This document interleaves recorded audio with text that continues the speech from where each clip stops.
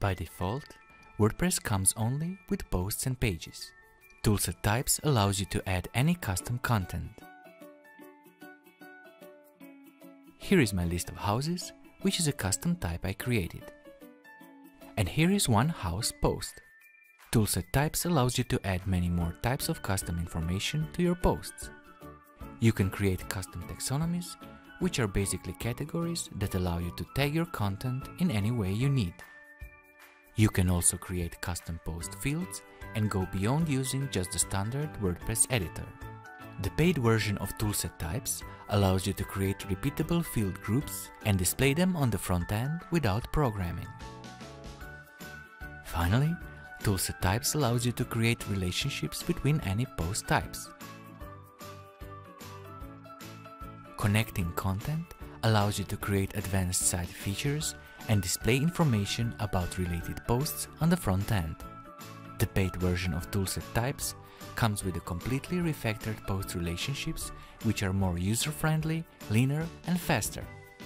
It also allows you to easily display related posts on the front end without programming. Let me show you how easy it is to create custom content with Toolset Types.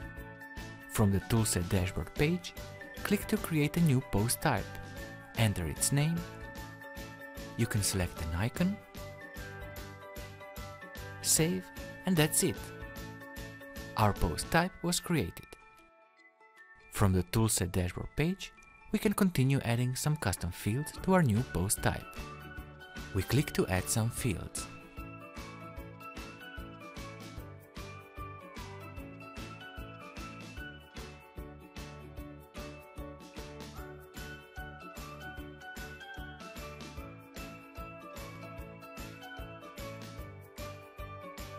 And with the paid version, you can simply click to create a repeatable field group like this.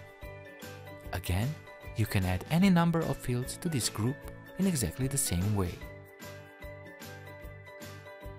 From the Toolset dashboard page, we continue adding a custom taxonomy to our post type. And again, we give it a name, click to save, and that's it.